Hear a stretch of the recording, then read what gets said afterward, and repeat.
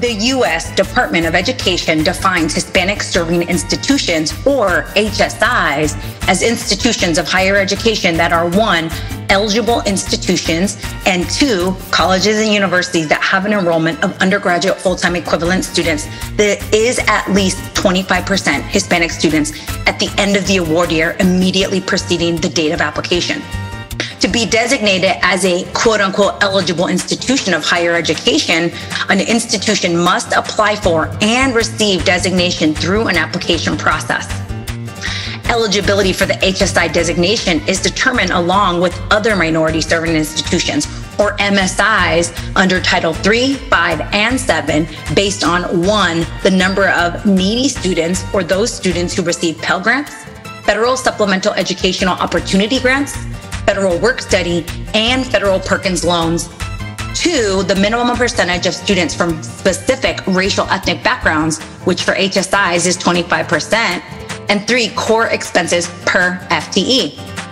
Institutions are provided with an eligibility letter and able to apply for competitive funding to address the educational needs of the specific population they are enrolling in high numbers.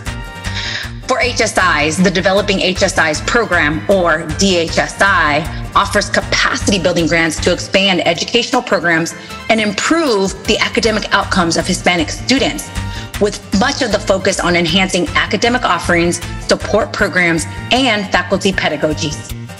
Each year, the DHSI program has competitive priorities based on emerging needs of the United States, but often aligned with increasing access, persistence, and completion for Latinx and Latina students.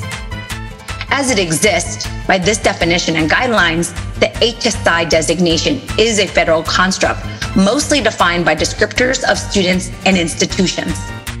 The federal government does not mandate that HSIs do anything to become effective servers of a population of students that has been underserved by the U.S. educational system. Instead, the competitive grant process opens the meaning-making about the HSI identity to the grant writers and implementers who submit them. This reality has led to the question, what does it mean to actually be Hispanic serving?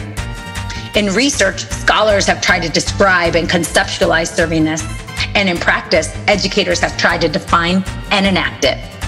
Yet 30 years has passed since the HSI designation was officially acknowledged with the reauthorization of the Higher Education Act in 1992 and amended to Title III, and we are still trying to figure out what servingness is. According to Excellencia in Education, the number of HSIs has increased 185% since 1992, from 189 to 559 colleges and universities. And the number of Latinx students enrolled in HSIs has increased 329%, from 490,000 to 2.1 million. There are also HSIs in 30 states and Puerto Rico. The number of Latinx and Latina students entering colleges and universities will continue to increase, as will the number of HSIs. As such, we have reached a milestone in the evolution of HSIs, where we can no longer leave the meaning-making to the competitive grant process. Whether an institution seeks federal funding or not, Latinx and Latina students will still be present and still need to be served. I'm Dr. Gina Garcia, a proud daughter or alumna of an HSI, a former Title V DHSI grant implementer, and a scholar of HSIs. I've dedicated my career to trying to answer the question, what does it mean to be Hispanic serving? And the purpose of this podcast, ¿Qué Pasa, HSIs, is to do the same. With each episode, guests will grapple with questions about servingness, emerging from their research with HSIs and their practice within HSIs. What you will find is that there is no one answer to the servingness question. Join us weekly as we dive into the history and evolution of HSIs, culturally relevant and liberatory practices, current and emerging research with HSIs, and the policies that shape servingness.